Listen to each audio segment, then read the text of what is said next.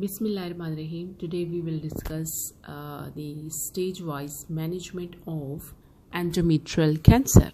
Okay, we have different stages of endometrial cancer and each stage is managed in a different way. Okay, so let us talk about the stage 1. Okay, so what happens in stage 1? As all of you know that the stage 1 is the type of the tumor in which the tumor is basically confined to the uterus only. So this is the uterus. Only in the uterus we have the tumor. So that is stage 1. Okay, that is another thing, that in 1A we have less than 50% of myometrial involvement, and in 1B we have more than 50% of myometrial involvement. But the main thing which you have to remember is that stage 1 is a type of the endometrial cancer in which the tumor is confined to the uterus only. Okay, so this is what I was going to explain it to you, that in 1A we have less than 50% of myometrial invasion. In 1B we have more than 50% of myometrial invasion. So how to manage stage 1A and 1B? That is another question. So in 1A, in which the tumor is confined to less than 50%, half of the endometrium is involved. What we do in that case? We do TAH+BSO, total abdominal hysterectomy, plus bilateral salpingo-oophorectomy. Okay, and the survival rate is 80 to 90%.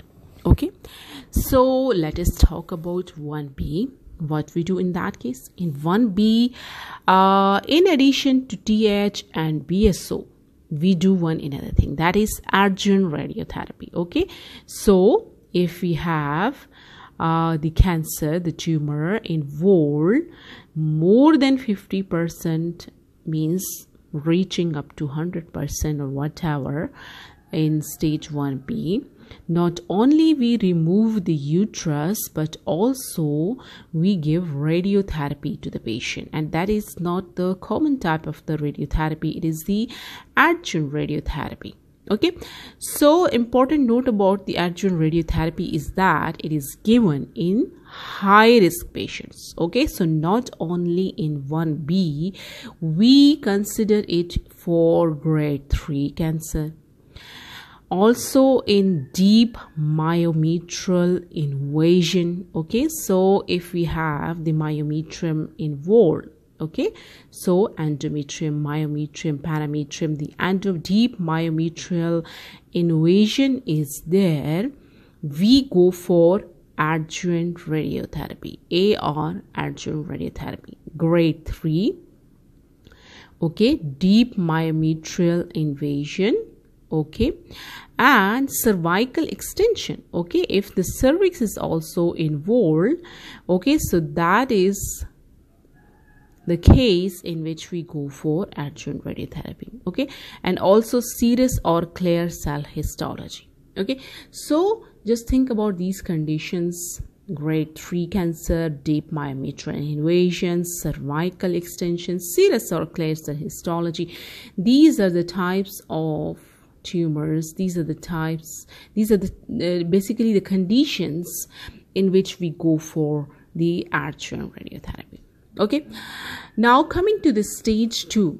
In stage 2 the tumor goes beyond uterus. Okay, not only uterus is involved but also the cervix, the cervical stroma. Okay, so that is the cervical stroma. The cervical stroma involvement indicates the stage 2 endometrial cancer. Remember this thing. Now, how would you manage the stage 2 endometrial cancer? The treatment is by radical hysterectomy plus BSO. Okay, we radically remove the uterus, radical removal, plus BSO. We also remove the ovaries. Okay, and for that we give the pelvic lymphadenectomy. We do pelvic adneectomy and adjuvant radiotherapy. Okay, as I have told you here that in this adjuvant radiotherapy is given in case of the deep myometrial invasion and cervical extension. So this cervical extension is basically stage 2. Remember this point, that in stage 2 also we go for the adjuvant radiotherapy. Okay, so not the common hysterectomy is done, the radical hysterectomy is done along with the BSO, and additional things include the pelvic lymphadenectomy, but up to 60 to 70%.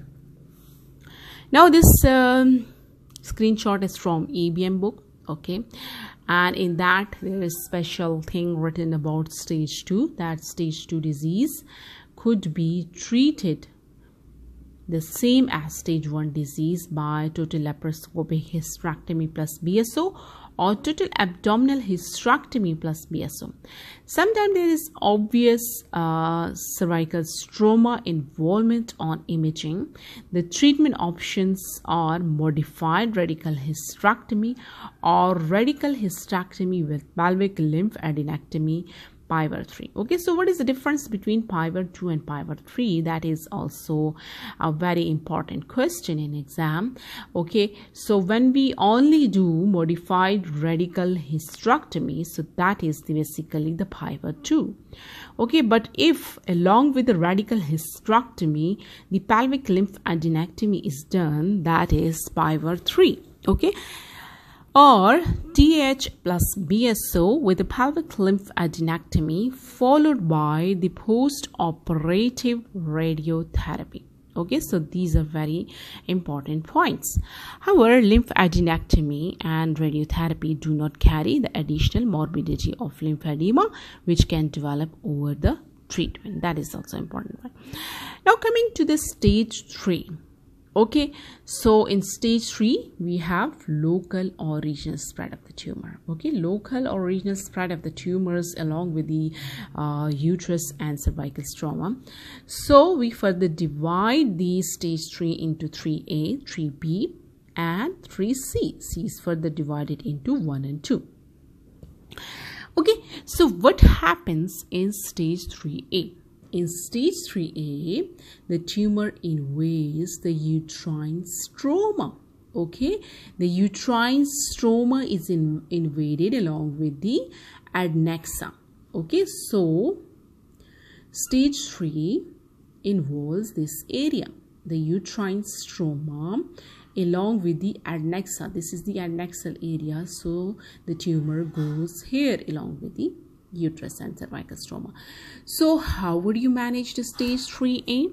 For stage 3A, we will go for neoadjuvant chemotherapy. Neoadjuvant chemotherapy followed by radical hysterectomy. Okay, so unlike stage 2, when we in stage 2 what we did? In stage 2 we did hysterectomy. After that we gave adjuvant radiotherapy, but here the condition is a bit different. We go for neoadjuvant chemotherapy. Okay, this is not the radiotherapy, this is the chemotherapy which is done in case of stage 3. Okay, 3A, sorry.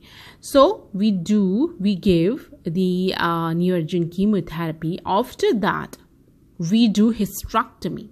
Okay, and the same thing as we do in stage 2, like lymphadenectomy, adjuvant radiotherapy, and additional thing is this infracolic omentectomy. This is we didn't do this thing in case of the stage 2, but here we are doing the infracolic omentectomy.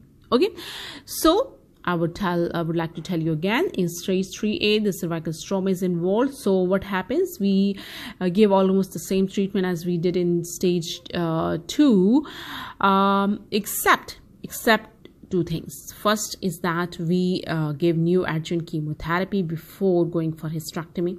Okay, and along with the radical hysterectomy we go for infracolic omentectomy as well, and then adjuvant radiotherapy is the same as we did in stage 2. In stage 3B is a type of the cancer which invades the vagina or parametrium. Okay, vagina and parametrium is involved in case of the 3B. Okay, so this is vagina and parametrium, so both are involved. Parametrium is this one and vagina is this one. Okay, so what we do in that case, only chemoradiation. From 3B onward, we usually go for chemoradiations. Okay, 3C1 positive pelvic lymph nodes, 3C2 positive para-aortic lymph nodes with or without positive pelvic lymph nodes, both are treated by chemoradiations. Now coming to stage 4. In stage 4, the bladder is involved, the bladder, okay, and also the bladder mucosa is involved basically, and also the bowel mucosa is involved. Okay, the bladder mucosa, the bowel mucosa, these are all involved in case of the stage 4. Stage 4, this is the stage 4 bladder bowel mucosa and or distance metastasis. Okay, so what happens in stage 4A? In stage 4A, there is invasion of the bladder and bowel mucosa. In stage 4B, the intra-abdominal metastasis or inguinal lymph nodes are there. Stage 4 is treated by chemoradiations, about 10 to 20% of the chemoradiations. Okay, now let's move to the summary of whatever we described. Okay, so management of CA endometrium. Coming to the management of CA endometrium, what we do in stage 1, the tumor is confined to the uterus. Okay, and in 1A, less than 50% of myometrial is involved, TAH+BSO. In 1B, more than 50% of myometrium is involved, TAH+BSO plus adjuvant radiotherapy. This is what I explained it to you. Okay, now important note that we told you before, these are basically summary points, that adjuvant radiotherapy is given in the high risk patients. High risk patients include those with the grade 3 C endometrium, deep myometrial invasion, cervical extension, serous or clear cell histology. Now stage 2, tumor invades the cervical stroma. Okay, in that case, we do radical hysterectomy plus BSO plus pelvic lymphadenectomy plus adjuvant radiotherapy. Okay, now stage 3, local or regional spread of the tumor. In 3A, invades the uterine serosa or adnexa. Okay, we do neoadjuvant chemotherapy followed by radical hysterectomy plus pelvic lymphadenectomy plus infracolic omentectomy plus adjuvant radiotherapy. Okay, and in 3B, which invades the vagina or parametrium, we give chemoradiation. Okay, in stage 3C1, positive pelvic lymph nodes are involved, we do chemoradiation. In 3C2, positive pelvic and para-aortic lymph nodes are involved with or without positive pelvic lymph nodes, and that is also treated by the chemoradiations.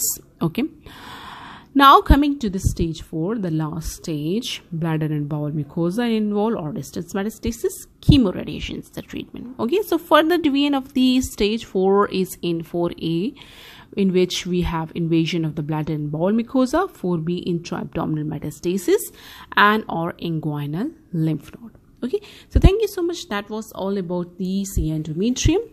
Once again, I would like to tell you about staging a little bit. Okay, so stage 1, only uterus. 1A, less than 50% of myometrial involvement. 1B, more than 50% of myometrial involvement. That is stage 1. In stage 2, cervical stroma is involved. Okay, in stage 3, parametrium is involved. Okay, and areas surrounding the uterus is involved. Okay, and in stage 4, we have bladder and bowel mucosa involved. Bladder and bowel mucosa involved and or distance metastasis. Okay, so that was about staging. Okay, and the treatment I have explained it to you. Okay, thank you so much. That was a little bit description about C endometrium. We will meet again with the different video and with a different presentation for you. Okay, thank you so much. Allah Hafiz.